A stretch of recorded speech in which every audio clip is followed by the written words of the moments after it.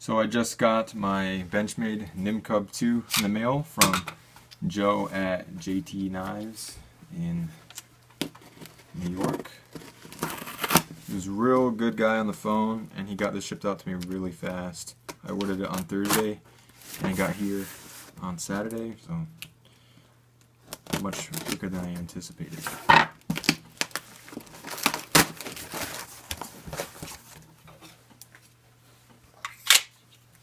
For those of you who may be wondering, this is a bad blood knife. This is my brother's, so I don't know too much about it.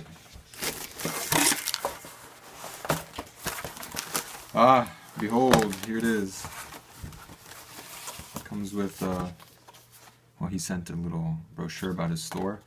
And then he asked me on the phone, which I thought was pretty cool, if I wanted a free Benchmade knife catalog, so here it is. I'll have to look through that later. Nice. This is my second Benchmade knife. My first one was the Sock P dagger, which is awesome, by the way. So this is the 147 BK Nim Cub II. What that means is that it is the drop point plain edge blade. They also make the drop point edge in a serrated edge, so it's a combo edge to be proper, and then also the same thing in Tanto. They have plain Tanto and combo Tanto. Receipt from the purchase. I got it for 115 bucks, which is a real good price because MSRP on this is $140 and it's discontinued. I had to look for a long time to find it at that price. So we've got here our little manual.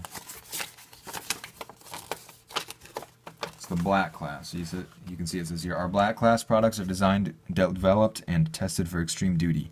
They are the preferred cutting tools for law enforcement, public safety, and elite military troops around the globe. Made in USA. It's really cool that it's made in USA. And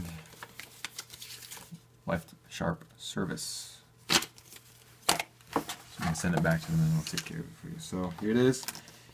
This is for putting on your belt.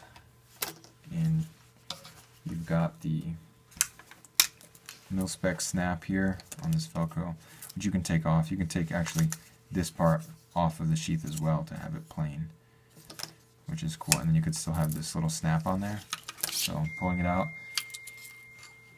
I guess there's not much of a friction lock in here. I was expecting that, but it's a little bit, you can't really tell until you've felt it yourself. Got the drainage hole right here, and then 2 points here for lashing with paracord.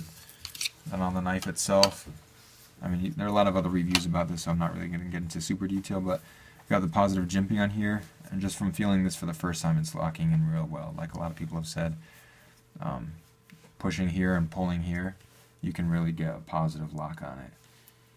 And edge is wicked sharp. And we've got a little pommel here where we can put a piece of paracord through and break some stuff up. Cool, and just my initial impressions. I'm going to have to get some stuff and cut it to do some cut tests on it. I don't have any paper right here, but actually, yeah, I have a magazine right here. Some Learn to Fly stuff. See how this cuts on here. Wow, that's pretty good.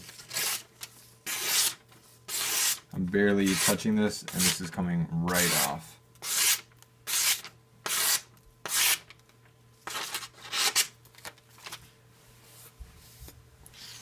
Yeah, there it is. Benchmade Nim Cub II 147 BK.